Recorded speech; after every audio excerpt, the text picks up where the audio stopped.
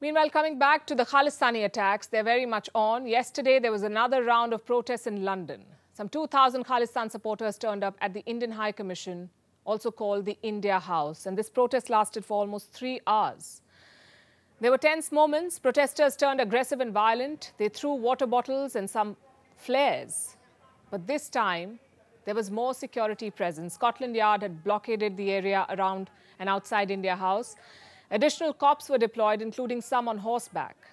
The UK Foreign Secretary said the Metropolitan Police is reviewing security at the Indian High Commission. And this comes right after India's tit-for-tat move. We told you about it yesterday. India has downgraded security at the British High Commission. This is in New Delhi. Additional security barricades outside the British High Commission have been removed. So London got a taste of its own medicine. It promises to ensure the safety of Indians, but local politics gets the better of them. 2 British Sikh MPs have been fanning tensions, apparently. These are Tanmanjeet Singh and Preet Kaur Gill, both from the Labour Party, the opposition party in the UK right now. They've been accused of exaggerating the events in Punjab and raising concerns about the safety of Sikhs. This is about the police action against Amritpal Singh. He's the latest figurehead of the Khalistan movement. He's linked to Pakistan, he's armed and dangerous, and he's on the run in India. The police have launched a manhunt. The Indian High Commissioner in London tried to set the record straight for Sikhs in the UK. Let me assure all our friends here in the UK, especially brothers and sisters with relatives in Punjab, that there is no truth to sensationalist lies being circulated on social media. The situation in your ancestral homeland is not what it is being reported. The elected chief minister of the state and the local police authorities have put out detailed information, including interviews on television. Please watch these. Do not believe the small handful of people putting out fiction and disinformation. But tensions persist. Sooner or later, Amritpal will be captured. When that happens, the Khalistani supporters could up the ante again. They've always been violent secessionists. They take the law into their hands. And if they do it again, broken windows will be the last of India's problems. There's a security threat to Indian diplomatic staff and possibly to ordinary Indians based overseas as well. Today, there was another protest in San Francisco in the US. Khalistanis turned up at the Indian mission with flags. Thankfully, no violence has been reported so far. This is the second such protest in 4 days here. The last time they came, they chased the staff, broke windows and vandalized the building. So India asked for additional security, and the US heeded the Indian request. In fact, the Indian Consul General met with the local police earlier today. The consulate was barricaded. The San Francisco police were standing guard. And all of this is welcome, but it won't be enough. 1, because this came after the attack, and 2, they're still not going after the Khalistanis, their terror network and their funding. India must keep up the diplomatic pressure, push for more security of its diplomats and more accountability from Western governments on harboring anti-India groups. And now a story from Jammu and Kashmir, a story of India reclaiming its heritage and traditions. India lost a lot during the partition. Today we'll talk about what the native residents of Kashmir, the Kashmiri Pandits, lost. They lost the Sharada Peeth, which now lies in ruins in Pakistan-occupied Kashmir. This was once a magnificent site of worship and learning. And this wasn't just a loss for Kashmiri Pandits. This was a big loss for India's civilization. The Pandits have had a long-standing demand. They've been asking for access to the Sharada Peeth in PoK. Repeated requests have fallen on deaf ears. But now there's a glimmer of hope. The government of India is looking to open a Kartarpur-like corridor to connect the Sharada Peeth in PoK with Kashmir. But this comes with a host of challenges. Also an opportunity for both India and Pakistan. Our next report tells you more.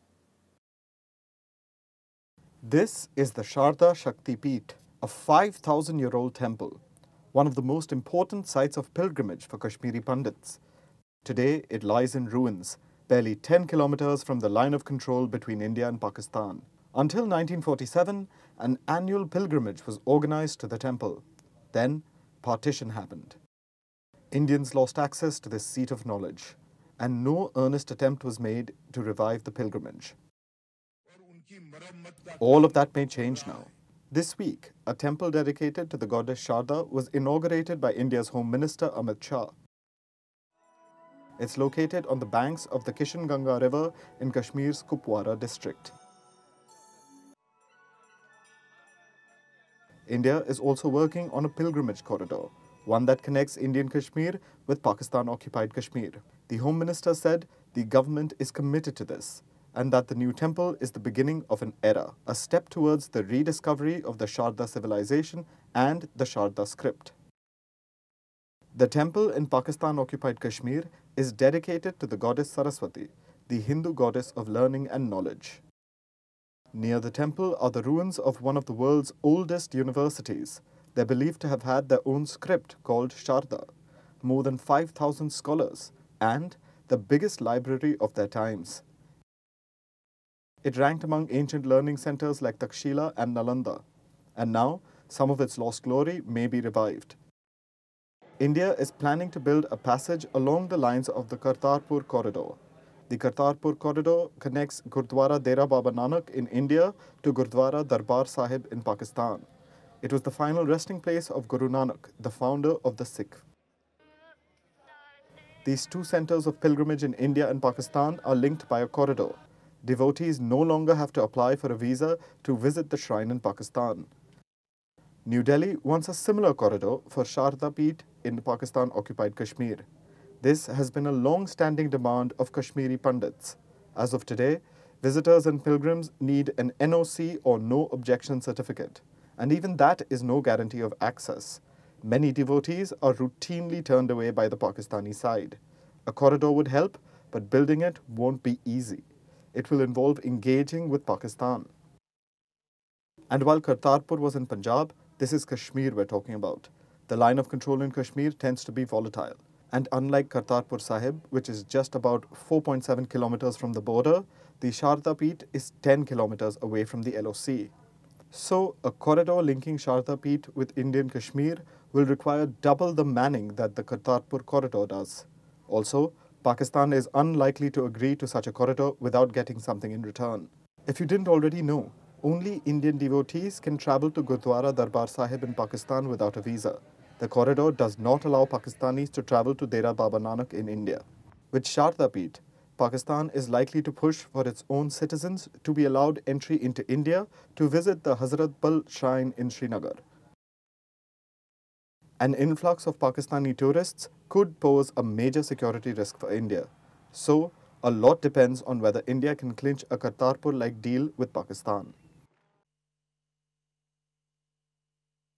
Now let's talk about another bank, the World Bank. It is set to get a new president. Until recently, it was supposed to be a person of Indian origin nominated by the US president. But now China has come in the way. China says it could support someone else. Tonight we'll discuss why China has reservations about this and how it installs Chinese nationals to lead top global institutions. Does it bring leverage? Sure it does. Does India use this leverage with Indian origin leaders of global institutions? We're not so sure. This story begins with Ajay Banga, 63 years old, former CEO of MasterCard, and now the front runner for the post of World Bank chief. Until a few days back, it was a foregone conclusion. US President Biden had nominated him. His CV is rock solid. He led MasterCard for 12 years before retiring in 2021. He's also a champion of sustainable growth. Listen to what he said during a recent trip to Kenya. My belief is that the going forward economy and growth cannot and should not be conducted in the same emissions-heavy way of the prior 30 years. We cannot afford it. Our children cannot afford it. So Banga was the perfect fit to lead the World Bank. But now the world is not so sure, because China has entered the picture. China says it is, quote-unquote, open to supporting other potential candidates based on merit, meaning it could back someone else. But why is China not keen on Ajay Banga? To answer that, we must understand World Bank politics. The World Bank is a shining example of US hegemony. It has always been headed by an American. Its president is technically chosen by 25 executive directors, but the process is opaque. And for some reason, an American always comes out as president. In that sense, Ajay Banga would not have been an exception. He's of Indian origin, but he's now an American. And China seems to be opposing that. So is this really a case of China pushing for a fair and open system? Far from it. This is proof of China's worsening relationship with the US. And talking about merit is a politically correct way of opposing the US. Also, Banga's nomination has not been without controversy. Germany, in particular, wanted a woman to head the World Bank.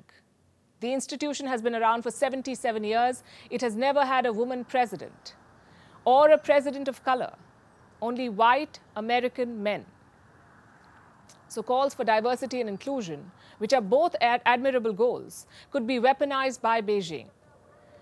It could be a way to wrest control of the World Bank from the US, because Beijing knows the value of having its people in charge. And China has been at it for years now. It has installed Chinese nationals at the helm of UN bodies. The list includes the United Nations Food and Agriculture Organization, the International Civil Aviation Organization, the International Telecommunication Union, the Industrial Development Organization. They've all been led by Chinese citizens. Even the World Health Organization, it was led by Hong Kong's Margaret Chan. And China uses these appointments to push its agenda. If it's aiming for the World Bank next, Ajay Banga could be collateral damage. So now he's trying to rally support. He's traveling the world. He began the campaign with Africa, and now he's in India. He's meeting Prime Minister Narendra Modi and External Affairs Minister S. Jaishankar. India has, of course, already backed Banga. He's in New Delhi to get a better idea of India's requirements from the World Bank. But the Indian capital is decked up as if to welcome a returning war hero. Which brings us to the other side of the story. You see, India always celebrates when its people do well abroad, even if they've renounced Indian citizenship. India does not allow dual citizenship. It is one of about 50 countries that do not allow dual citizenship. And so even if these achievers are not Indian anymore, they're still considered sons of the soil. And to be fair, they've done well for themselves. We only wish them the best. But our question is this: has India managed to leverage its people attaining high positions abroad? Remember when Rishi Sunak became the UK Prime Minister, Indians were thumping their chests saying that the Raj has struck back, that now an Indian was the Viceroy in London. Well, that Indian Viceroy has done little to protect Indian interests. Our High Commission came under attack. The Khalistanis are running riot. How did Rishi Sunak's Prime Ministership help India? The UK's vote bank politics trumped the Indian connection. And by the way, here's an interesting contrast. London has a Pakistan origin mayor. His name is Sadiq Khan.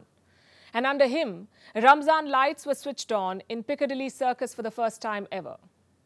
It has never happened before. Again, nothing wrong with having Ramzan lights in Piccadilly Circus, but here's a question that must be considered. As India backs Ajay Banga and cheers for the likes of Sundar Pichai, Satya Nadella, Indra Nooyi and Parag Agarwala, how does India benefit from their rise?